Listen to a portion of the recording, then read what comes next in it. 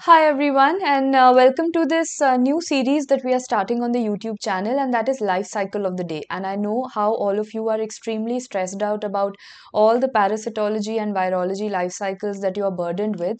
So, in order to simplify that and make life a little simple for you, I've started with a short series of maximum 10 to 15 minutes on a daily basis where we are going to discuss one life cycle. So that's not burdening you with too much of information because it all ends up getting jumbled up. Just one life cycle a day, and think in the long run, think at the outcome. At the end of the month, you'll be done with the life cycles. So that is the plan for the month of March. And for example, today I've picked up the organism. It's a trematode, it's a fluke, and that is Paragonimus Westermani.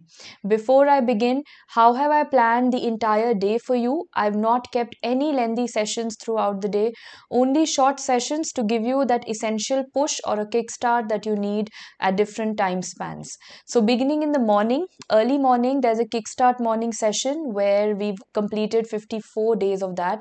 We are on the 55th day tomorrow morning, where we have particular topics which we discuss after mutual, we discuss it out each morning on what do the students need. So currently the need of the hour is definitely lengthy questions which we are going to do on alternate days, and apart from that we have bacteriology sessions on the other days. Apart from that, this is the morning 7:45 session, the kickstart morning. Then afternoon, which again gets you a little drowsy, that extra push that you need. So there's a 4:30 p.m. session exactly of 45 minutes, which is again the topics are in front of you. You can see till 15th March you'll be done with general path. These are again available on the Unacademy app. And then for 15 minutes on the YouTube channel each day at 8:10 p.m. So that's your plan of action. So you see, no lengthy class, a 45-minute class in the morning to get you started off, 45-minute in the afternoon to give you that push that you need midday, and a 15-minute, say a dinner time class where you just have to hear one life cycle. I think it's a pretty fair deal. Let's start with the life cycle of the day, and that's Paragonimus Westermani. You know it's a trematode, you know it's a fluke, but I call it a lung fluke, which makes your first mnemonic of the day. Paragonimus is that fluke or that trematode which has P for P, pulmonary involvement. So sputum examination is going to be very important over here. Let me show you how the life cycle looks like. Well, this is how the life cycle looks like. We are going to first, I'm going to tell you the hint to crack any life cycle. You have to pick up the hosts that you're seeing. Over here, what are the hosts that you see? Over here, clearly, I see number one, there is a human. I see number two, there is a snail. And number three, there's a crayfish or a crab. So these are the three hosts. It's a three-host life cycle. Let us split up the life cycle. Number one, the definitive host, human. For Paragonimus westermani, definitive host is human. So how do humans get the infection? Whenever humans consume, any undercooked or inadequately cooked crab or crayfish is how they get the infection. So undercooked crab or crayfish consumption, ingestion, eating. And which form do they get? They get the metacercaria larva of Paragonimus westermani. The metacercaria form is ingested. Please learn it because that is going to be common for all the trematode cycles. All the trematode cycles, if I ask you the infective form, it is going to be the metacercaria larva, except for schistosoma, because everything in schistosoma has the word letter S. So the sound of S reminds you of the Cercaria larva, and please remember schistosomes infective form is Cercaria larva, rest all the trematodes it's Metacercaria larva. So Metacercaria larva enters the GI tract. As you see, it is going to exist in the duodenum. After existing in the duodenum, it is going to come up because it's going to pierce the wall. It's going to pierce the wall of the intestine, pierce the cavity, the diaphragm, and reach the lungs. So it's going to pierce the wall, reach the lungs. In the lungs, obviously, lung involvement means patient is going to start complaining of sputum. So he might cough up sputum. When the patient coughs up sputum, he can always swallow it back. Patient can always swallow it back, which means again the organism has reached the intestine. cough up the sputum, swallow the sputum, again the organism reaches the intestine, which means now the organism can be passed in the form of eggs in the stool sample. So yes, what comes out in the stool sample? Stool sample will show you what? Unembryonated eggs. In the environment, these unembryonated eggs change into embryonated eggs. Now, if I'm saying embryonated, something's gonna come out of that egg. What is gonna come out of that egg?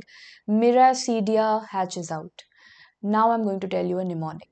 The mnemonic is MCRC. You have to follow this for all the trematodes. Remember, the mnemonic is MCRC. So what do I mean by that?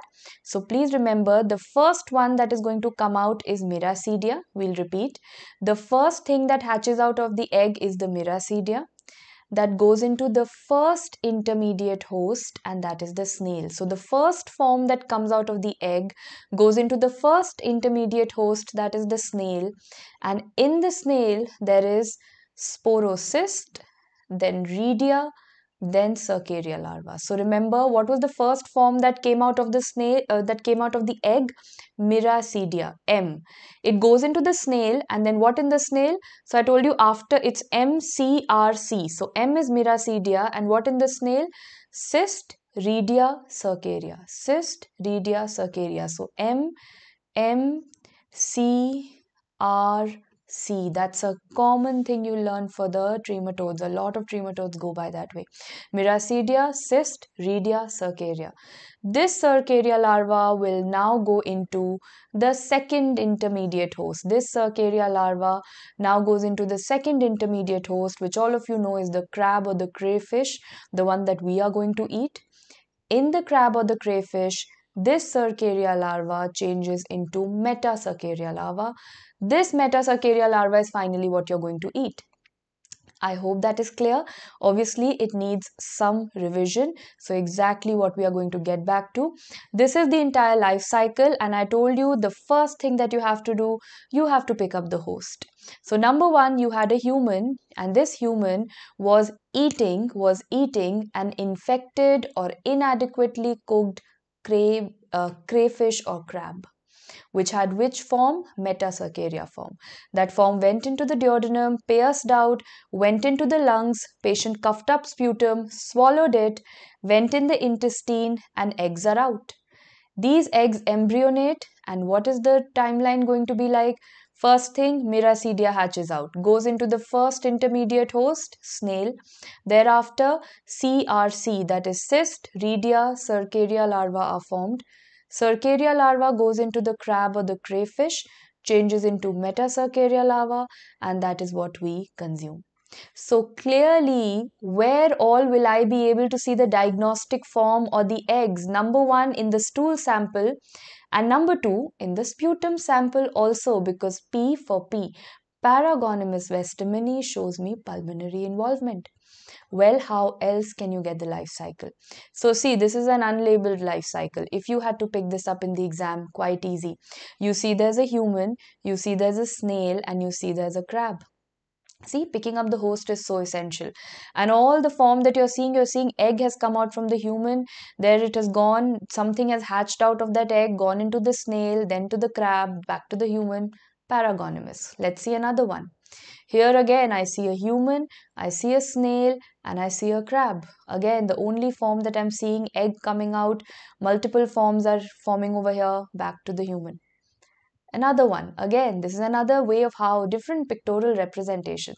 You see the human, you see the snail, you see the crab, Paragonimus Westermani.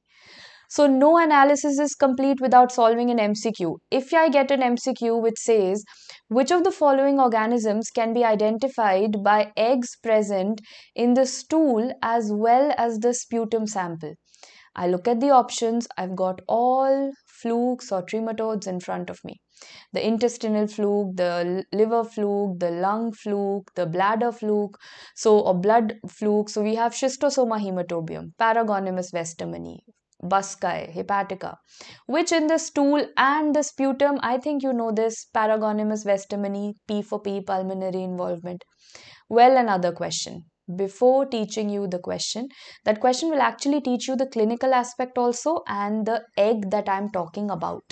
So what is this egg that I'm talking about again and again? That's there in the stool and the sputum. Look at this. It's a beautiful golden brown egg that you have. It's a pigment that it has. It's a golden brown egg, and you can see a lid on the top. So you call it an operculated egg. You call it an operculated egg with a golden brown color. And this is what you're going to see in the stool and the sputum samples. So can I say that the sputum sample is going to have this golden flecks in between? Why that golden flecks? Why that golden tinge? Because of the golden brown eggs that are coming out. Read the history, let me know the answer. Okay, so here you have a question. Let's read it together. 23-year-old male patient presented with diarrhea and abdominal pain. What is your hint? Intestinal involvement. This was followed by fever and fatigue.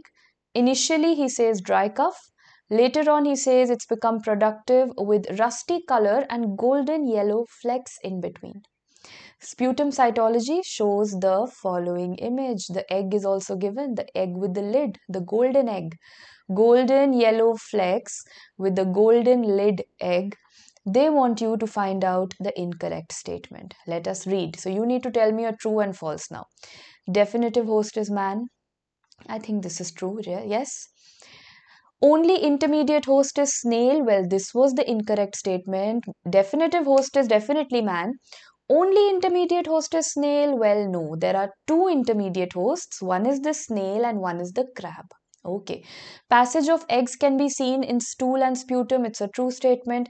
Can it be confused with TB? Yes. In our country, productive cough with fever and fatigue can any day be confused with TB. But obviously here it was the egg given. So here I could not have confused it. But clinically, can you confuse it? Yes, you can. So a quick recap. See, the game changer in the trematodes will always be this second intermediate host. I'll tell you how. In all the trematodes, definitive host will always be the man. In all the trematodes, the first intermediate host will always be the snail. So be it schistosoma, fasciola, paragonimus, everywhere definitive host is man and first intermediate host is snail. Second intermediate host is the game changer. So in Paragonimus Westermani, it is crab or crayfish. In Paragonimus Westermani, it is crab or crayfish. So I'll give you different mnemonics to learn. Yesterday I was talking about schistosomes. So S for S. Schistosome has an S. So the only intermediate host is snail. There is no second intermediate host. In schistosomes, only snail is the intermediate host. After man, snail and over. In Clonorchis, which I'll be teaching you in the coming days, Clonorchis, we learn it as clonorfish. So man will be there, snail will be there, and then there's going to be fish present as the second intermediate host. When I say Paragonimus, para, cara. So Paragonimus is going to be Caragonimus. So it's going to be crab, cara, crab, or crayfish. That's the second intermediate host. So the game changer is the second one, okay? Man and snail will always be there. Well, this simple outline gives you a finish to the Paragonimus Westermani, pulmonary fluke, liver fluke, lung fluke trematode. That is over. So similarly, tomorrow again at 8:10 p.m. I'm going to come with a short life cycle, finish it off, practice an MCQ, and this way, as I see the outcome, by the end of this month, you'll be done with your life cycles. So that is it from my side. And before I end the session, just telling all, especially the FMG students, about the focus batch for FMG 2021, which has started from 1st of March, that is yesterday. This spans up till 30th of May, and I will be conducting classes for micro and path, and you can see the schedule in front of you. You can log into the app, it is available. You can always download the app. You'll have to take subscription, so whatever suits you as per your plan and your preparation, go in for the same, and certainly it'll give you an extra edge in your preparation, right? So hoping to see you all on the platform. From my side, as far as the special free classes are concerned, 45 minutes in the morning, 45 minutes in the evening, both of which are on the Unacademy app, and a 10 to 15 minute life cycle on YouTube every day at 8:10 p.m. I hope you are benefiting from this series, and do let me know about your feedback, guys. Let me know if you want any other life cycle apart from the ones that I've already told you. If you want any others that should be covered, I would certainly bring that up, right? Have a great day. Thanks for joining in.